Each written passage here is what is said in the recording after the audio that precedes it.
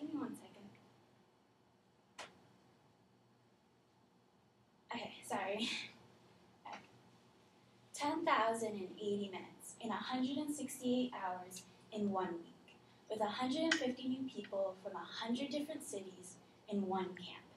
It was the summer before my senior year. We drove 6 miles through narrow, winding roads enclosed with trees to a camp unlike no other.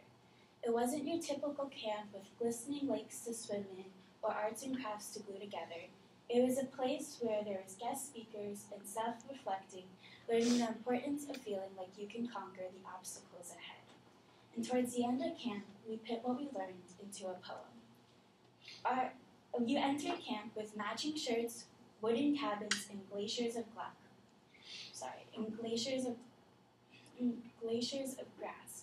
Our poem inspiration began with Cho.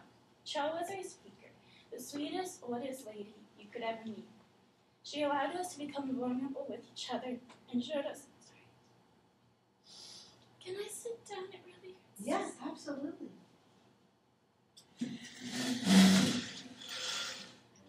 Oh, just sit behind the table. Don't you sit on the poem. I'm sorry. No, you don't have to apologize. Would you like to start again? May I? Absolutely. I'm so sorry, guys. No apology necessary. No apology necessary. You're obviously in a lot of pain, and that's no way to be. So, do you want to do this now, or do you want to do it later? I can do it now. It's just it hurts to stand. Okay, then don't stand. Okay, is it okay? Yeah, absolutely. We can honor that. Okay, do you mind if I start over, guys? Not at all. Not at all. 10,080 minutes in 160 hours in 1 week, with 150 new people from 100 different cities in one camp. It was the summer before my senior year, and we drove through narrow, winding roads enclosed with trees to a camp unlike no other. It wasn't your typical camp with glistening lakes to swim in or arts and crafts to glue together. It was a place with guest speakers and self-reflection on learning about the importance of being able to conquer the obstacles ahead.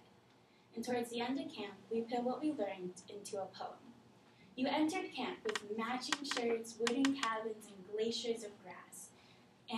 But our poem inspiration was about Cho.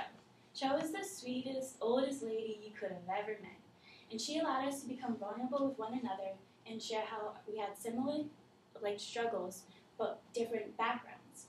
And it all began with sitting in a circle. So we sit in a circle in the grass that could wrap around Dexter Lawn. And there we had microphones. And we passed it through the circle. And she asked us to share about the time that we cried the most. One girl shared about her depression, another about her dog dying. I shared about my parents going through a divorce. But then we went through the circle again, and this time we shared about our happiest moment. Some guy shared about his first camping trip, another about their sister being born. I shared about my adventures with my brothers. And after this activity, we wrote this. You can't live without happiness, and you can't sing without soul. You can't live without yourself, the world will never know. You're capable of anything that you set yourself out for. Just believe, and have a little hope. This camp gave us all something unexpected, a reflection on how the saddest moments are the hardest to get through, but are worth it because you can truly enjoy the happiest ones. That you needed to believe in yourself before anything else. Truthfully, it inspired our senior year, where college applications and graduation and the question of your future made you really just doubt your abilities. And it gave us something to really inspire to and look back to. And we knew it sounded really cliche when we wrote it, about whole self-reflecting, you're a better person. But it helped me get through one of the hardest years, especially at the end of 2018. So I encourage you to find an art piece that you can look back on that pushes you through the hardest moments in your life, like this poem does for me.